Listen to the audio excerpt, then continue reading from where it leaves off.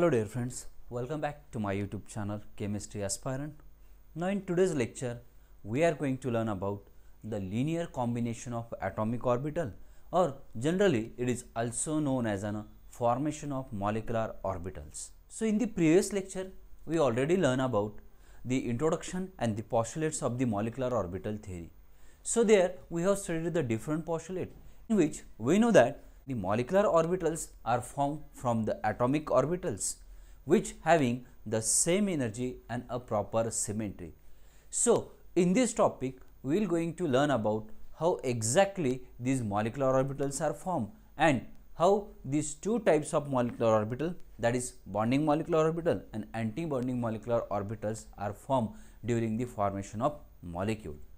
So let's start with this video. We know that the electron present in the atomic orbital have a dual nature. It can act as a particle as well as it can act as a wave.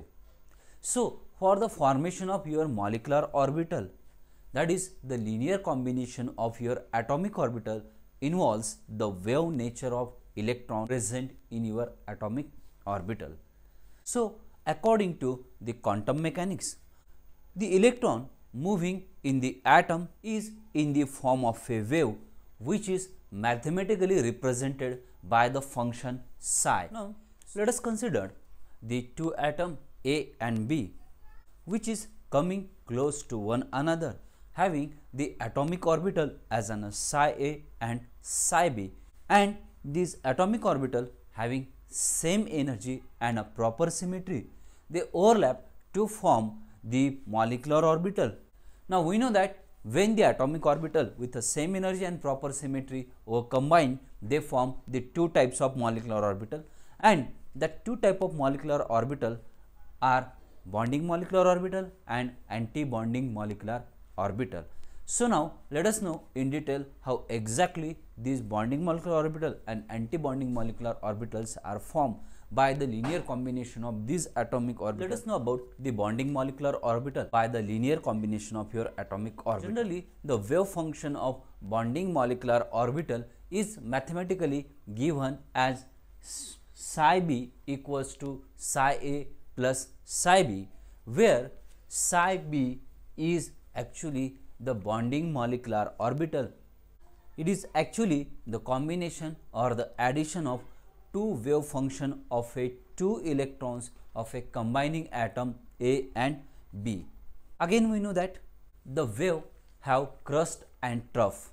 So during the formation of bonding molecular orbital, the crust of a one wave combine with the crust of a another wave of a two combining atom, hence the resulting amplitude get increased, and this leads to the formation of your bonding molecular orbital that I have shown here.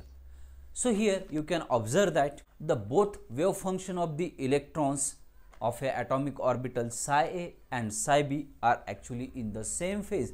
That means crest can combine with the crest of a another wave, while the trough can combine with the trough of a another wave.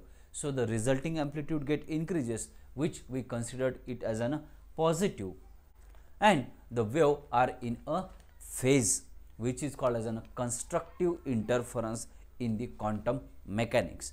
So generally the bonding molecular orbitals are formed by the constructive interference of a two combining waves of a electron of the two different atoms. So here you can observe that when they combine, they give rise to the larger molecular orbital, which is having a lower energy and the greater stability, which is called as a bonding molecular orbital.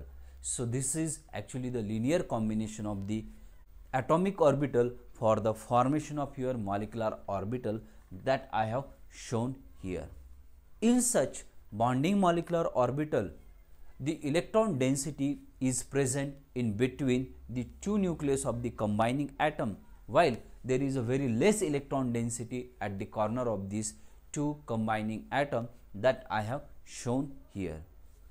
It means the electron is under the influence of a two nuclei of a combining atom that we already considered in the postulates of your molecular orbital theory. So this is a simple explanation for the formation of your bonding molecular orbital. So here addition of a two wave function of a two combining atom forms the bonding molecular orbital with a lower energy and a greater stability. About the second type of the molecular orbital, which is known as an anti-bonding molecular orbital.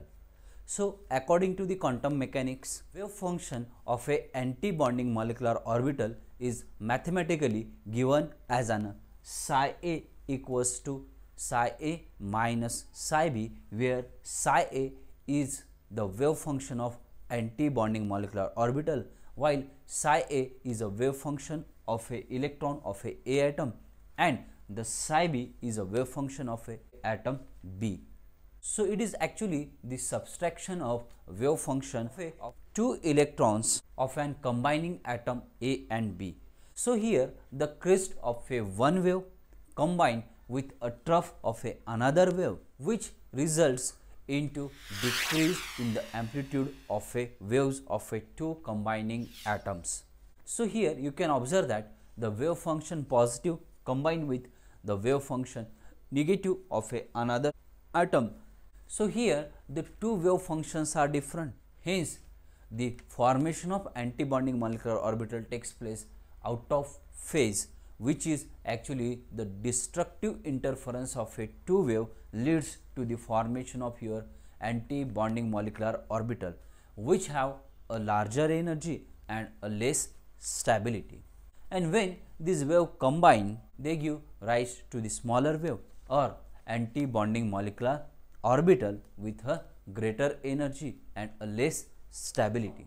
In such anti-bonding molecular orbital, the electron density between these two combining atoms is a negligible or it is a nil one, while the electron density is present at the corner or it is present at the corner of this combining atom.